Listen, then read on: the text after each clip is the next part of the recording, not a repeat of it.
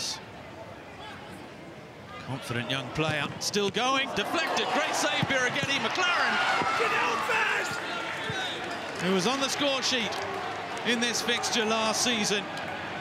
And Jamie McLaren pouncing on the loose ball in the box. Nets his 5th of the campaign. Melbourne City 1, Mariners 0, and Andy Harper, you have to say, has been coming.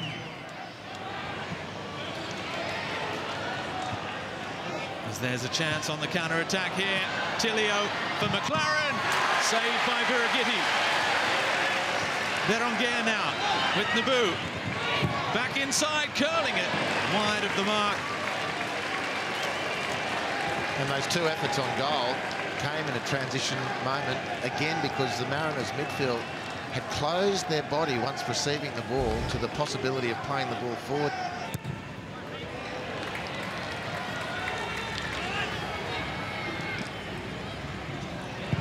Renya!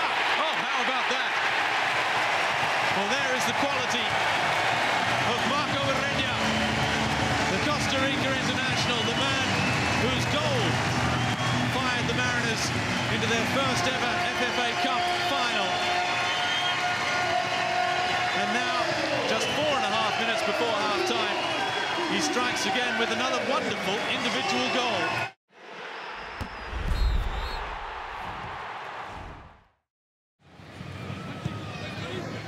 The Socceroo and the Melbourne City number 7 as the cross to the back post.